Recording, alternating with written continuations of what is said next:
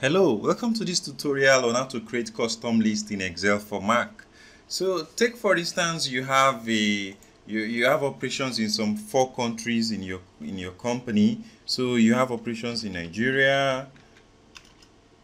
Maybe Nigeria is your biggest market. So maybe you're like a telecom company or some FMCG company.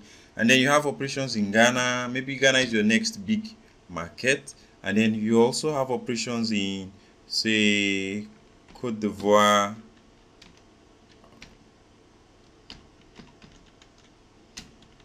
and you also have in Liberia, and you like to have these arranged this way.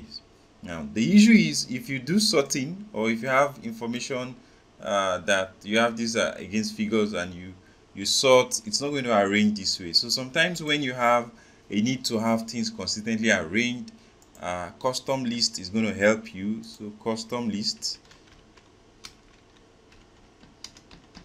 is going to help you. And also if you want a situation where you can type Nigeria and you drag it down and it gives you the other countries you have operations in, then custom list is the tool to help you to do that. So how do we set up custom list? You go to Excel, you go to preferences, and instantly you will see custom list. So you go to custom list, and then this is how it works.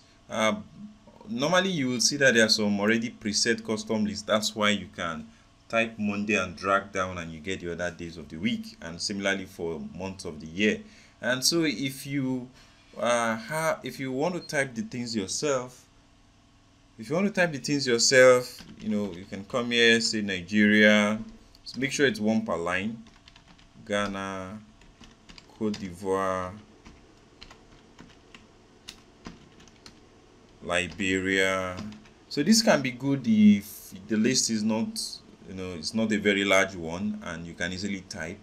And so you say add, and instantly it adds it, in the custom list, and that's it. So you do close, and from this moment onwards, in fact, forever, for this your installation of Excel on this particular computer, you will not need to do that again. When you shut down, you restart your PC and you go to Excel, you always see that you can type Nigeria, and if you drag down, it gives you the other countries, it gives you the other places you have operations. And this works for even other things. I use it for demonstration. I'm going to demonstrate also for states, for sales rep, for sales region, for things that are like that you have a pattern, you like to have things arranged.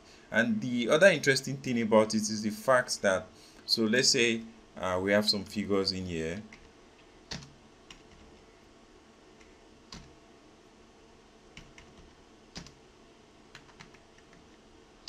Okay, and let's just say for some reason these things are not well arranged. So for whatsoever reason, this is arranged in, so let's sort. I go here, I sort A to Z. So see, now when you have things this way and you want them sorted in that particular arrangement that you have in your custom list, so what you do is you go here, you go to sort but custom sort, and what we are going to do is that we don't want to sort it to Z. We have a custom list, right? And then I pick that particular custom list and I say it should sort by that custom list, and voila, it is done.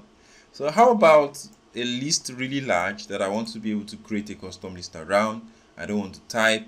Again, I go to preferences, I go to custom list, I say add, but not typing the way we did before. I say import list from cells. I come here and I select the cells that I already have those things typed in.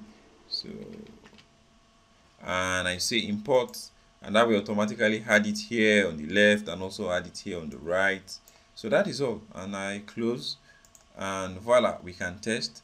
I can type any state, so let's even type from the middle. You don't have to even start from the beginning. And if you drag down, voila, you get the other states, and you can drag up, so in case you want to get these states before that. And that's how custom list works. It's very interesting, and this is how you set it up in Excel for Mac. Thank you.